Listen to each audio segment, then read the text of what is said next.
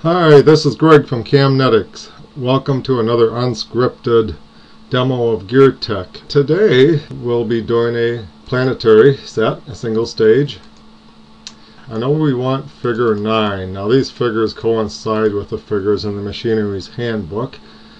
We can change the number of teeth in the sun or the planet, and the ring will automatically be adjusted because that's what we have selected here. If we want, we could say to adjust the planet, and then the planet will update as we change. Now you'll see here that it's changing to a half of a tooth. Well, you can't have a half of a tooth, so make sure that those end up being even teeth on those. And let's just stay with these and accept the form, and the planet set shows up in GearTeq. Now, one of the crucial things that we'll need to deal with here is how those teeth are meeting together.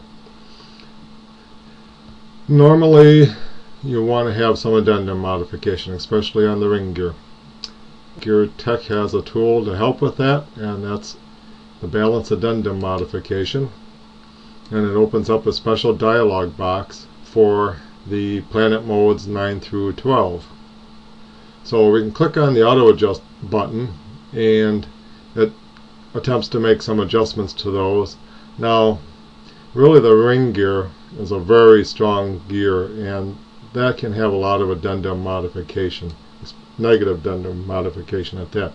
So I'm going to enter in a minus 0.4, and you see the planet and the sun have changed to meet that -4 requirement on the ring gear. But we can click the auto adjust button again and it'll change slightly. Now we can manually change those too. I could put in a positive 0.3 for the planet, and the sun gear updates automatically. Now let's just accept those values and take a closer look at the line of action between the planet and the ring gear.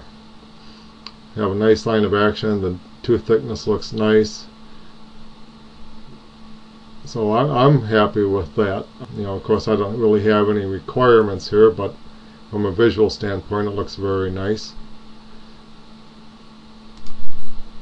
And let's look at the planet to the sun also.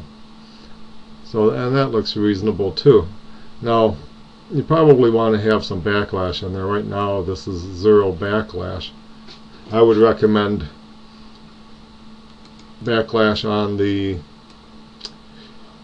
gear with the most number of teeth, or the 2 gears. So I'm just going to enter in some backlash here. So that's in the tooth form, and I'll put 5 thousandths on the oops, I put a negative 5,000, 0.5 thousand for the sun, and then I'll also put some in the ring, another 5 thousandths, and let's see what that looks like. I'm happy with that. So let's save these files.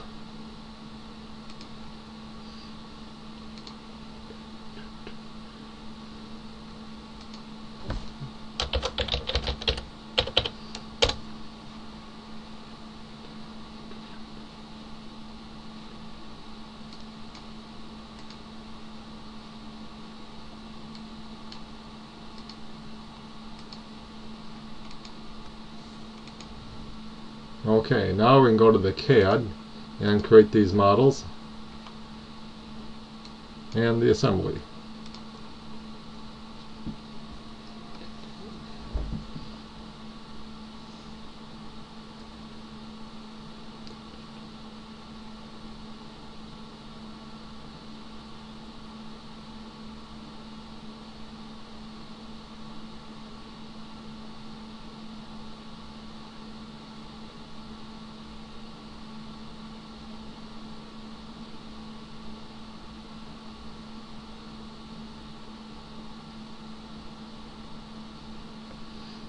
And there's our assembly completed in SOLIDWORKS.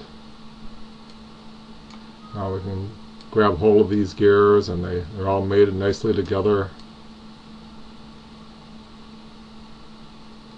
And there we have it, a single stage planetary gear.